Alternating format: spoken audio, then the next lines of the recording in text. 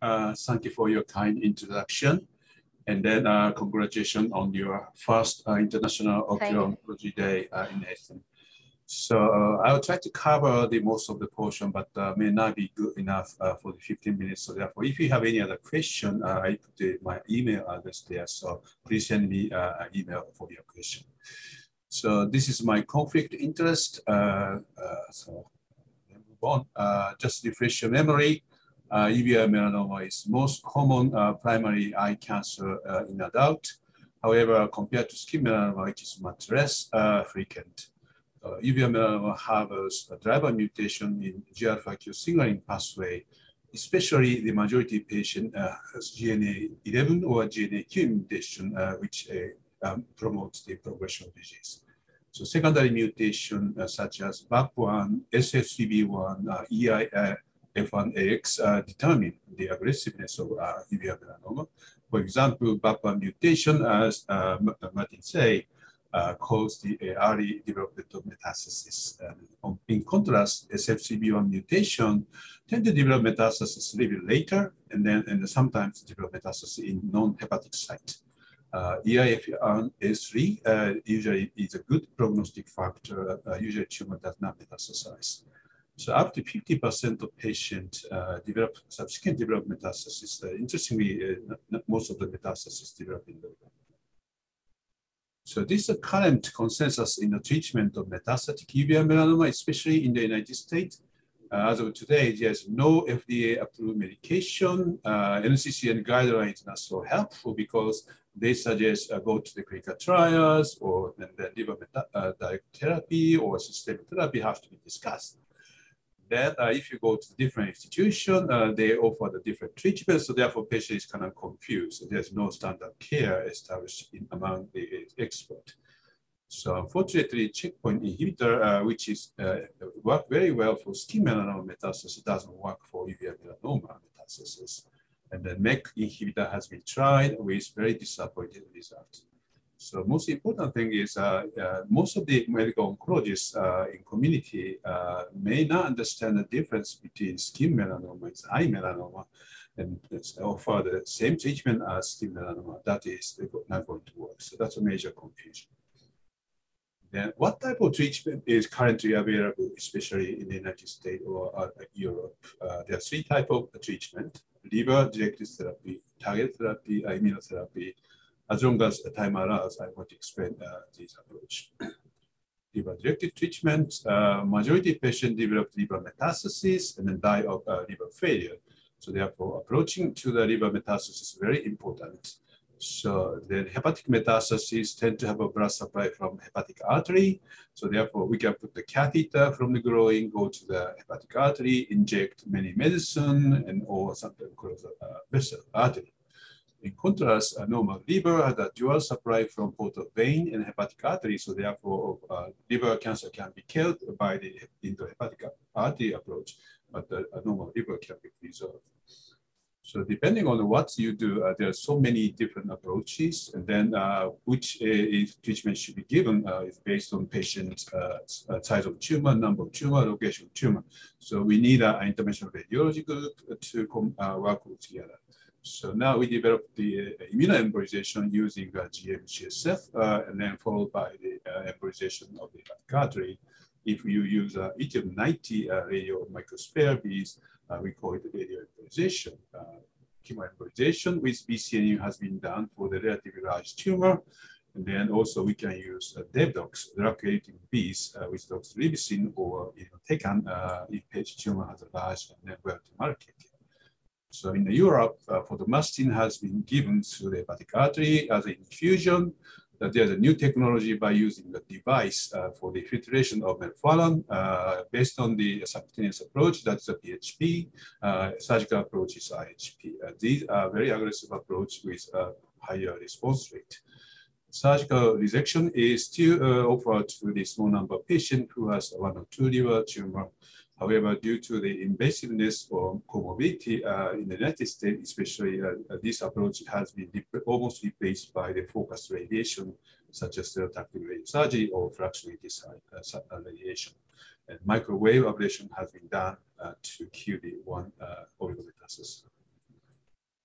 So obviously, liver target treatment has a little bit better overall survival compared to the other approach based on meta-analysis.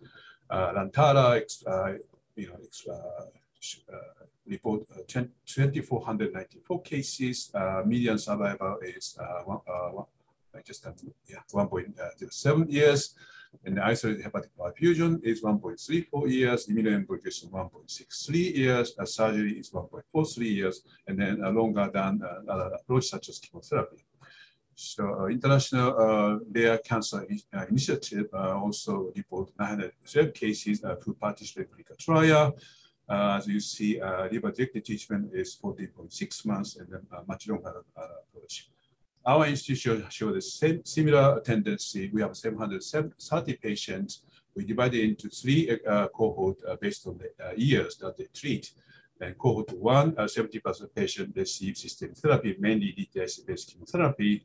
Cohort 2 and 3 has 98% of patients receive some type of liver treatment, either alone or with systemic therapy. Compared to cohort 1, cohort 2, or cohort 3 show the obvious prolongation of survival. And then somebody may say this is a lead time bias, but the same tendency is obtained for the time from the initial liver treatment, initial eye treatment to hepatic metastasis. Die. So therefore, lead time bias is not only a factor. Okay. Yeah. So this is a slide I borrowed from Dr. Ziga, who presented the result of the PHP at ASCO last year. So basically, this is PHP procedure: insert double valve catheter into the IVC to separate liver circulation from systemic circulation, and then high dose melphalan was given to the hepatic artery. And then these removed blood go to the device to remove the melphalan, and then after that, blood was returned to the systemic circulation. So he reported that compared to best alternative care, this PHP approach improved the overall response rate, 32.9% compared to 13.8%. Progression-free survival was nearly tripled for the 9.03 months compared to 3.06 months. They didn't show the overall survival data that we need to wait. So this is well tolerable according to them, but still patients have to go to ICU. So therefore, this has to be done in a very experienced center. So in terms of target therapy, there's many targets. So this is a G protein mutation, G alpha subunit mutation submits the stimulation signal to the downstream. This is the MAP kinase pathway. This is the YAP pathway. This is the PI3 kinase pathway. Each portion, some medication is developed and then tried to use. So most interesting approach is like a PKC inhibitor here, and then combining with MEK inhibitor. Also, FAK inhibitor has been tried combined with MEK inhibitor. So this is clinical trial .gov information for each target mutation has been attacked by a combination of the multiple different medication. BAC1 is here, SSB1 here. But I will just focus on this PKC inhibitor approach. So this shows some interesting regulation of the tumor. So this is data from the IDEA using their compound IDE196. This is a PKC inhibitor. Combining data with Novartis clinical data, they show the very good shrinkage of tumor. Roughly 61% of the patients show some type of regression. And then in 20% patient has a very good response, like so-called partial response. So they try to improve this by combining other medicine. In this case, IDE196 is combined with imatinib. This is a MEK inhibitor. As you see, this is very preliminary data, but still a little bit higher regression rate. And of course, combination is usually increased toxicity, like diarrhea, nausea, vomiting, and so therefore, they are also exploring a different type of approach. So this is an approach, another approach, combining IDE196 plus c-Met inhibitor crizotinib. They discovered that c-Met signaling from HGF may cause resistance to ID196 protein inhibitor. So therefore, by combining crizotinib c-Met inhibitor with IDE196, just reverse the resistance mechanism, also suppress the signaling from PI3 kinase pathway. This is also ongoing treatment. It is a little bit better tolerated. So therefore, this might be an interesting combination for the increase of the efficacy. So I will just briefly cover immunotherapy. So generally speaking, as of today, immunotherapy doesn't work well, especially for traditional immunotherapy. There are many reasons. Uveal melanoma is one of the least tumor mutation burden. So therefore, anti-PD-1 therapy response is a single digit compared to the skin melanoma here. So this liver metastasis, uveal melanoma does not express PD-L1, and the liver is also immunosuppressive microenvironment. So therefore, this is a very difficult target to attack. So as a result, immune checkpoint blockade that is successful for the skin melanoma is not working well for the eye melanoma. Ipi-nivo combination treatment, usually 40 to 50% response rate in skin melanoma, now 10 to 18% response rate is the toxicity is safe. So therefore, the current approach is bringing some immune cell to the tumor site and either adaptive T-cell therapy, TIL therapy, or this is very important, interesting molecule. So I'm just going to focus on this immunoglobulin IMCGB100 to bring an immune cell to the tumor sites to increase the inflammation. So the other approach is combining the anti-PD-1 antibody with another immune checkpoint blockade like LAG3. So this is ongoing and then interesting approach. So this is a clinical trial approach I obtained from clinicaltrial.gov. I will just focus on this phase 3 trial of the IMCGB100 because this medicine may be approved. So this compound is very interesting.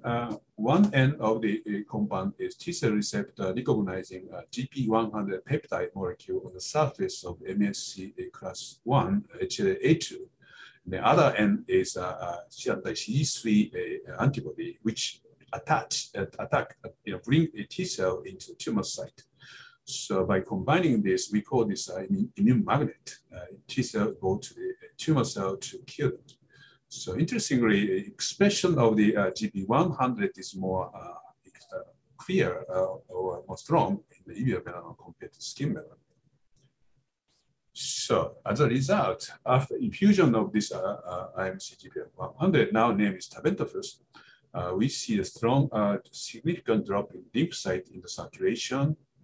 Then this biopsy specimen before the treatment is an immune cold tumor. It became immune hot tumor.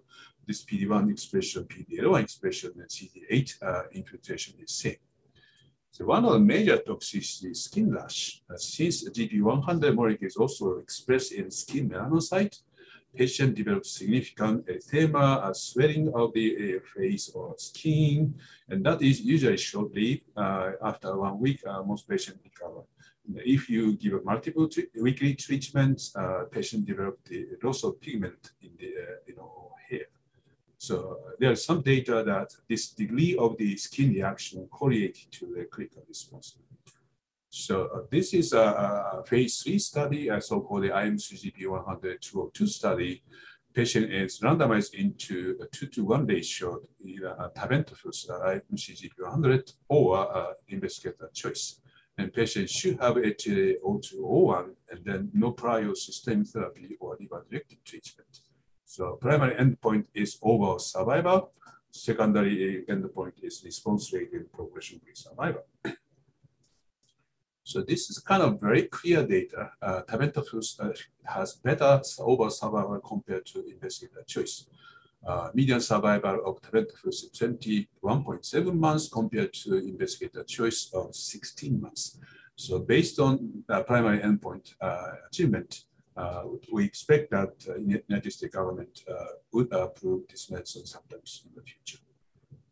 So this is a summary of my discussion. The majority of metastatic uveal melanoma patients died of progression of disease from metastasis, liver metastasis.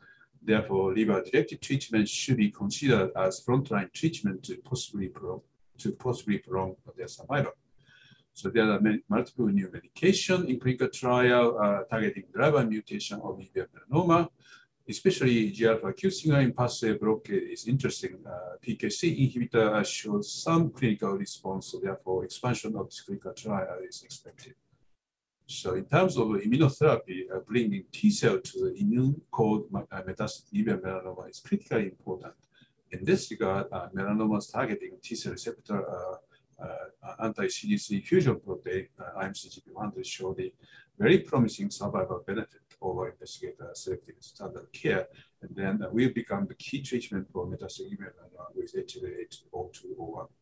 So more importantly, development of the multidisciplinary treatment team is essential because medical oncology alone cannot treat the liver metastasis. We need a collaboration with the interventional radiology. So therefore, develop the personalized approach. We need a team approach. Hopefully, we can develop such kind of team in many places in the world. Thank you for the invitation. I want to just show one more slide. This is a new approach, international collaboration of the uveal melanoma patient registry. This is started from the academic center under collaboration in the International Rare Cancer Initiative. And then UK group is involved, and also United States, Richard Carvajal, and then Olof is a key member of this kind of approach to increase the registration of the database of the uveal patient. So in collaboration with that patient center, the group like Melanoma Research Foundation, Sato, developed the patient-reported uveal melanoma registry system. So they are working together to increase the number of patients or accuracy data for the international collaboration. So I hope that the group from my colleague from the Greek is joining this approach. Thank you very much. I hope so, Max.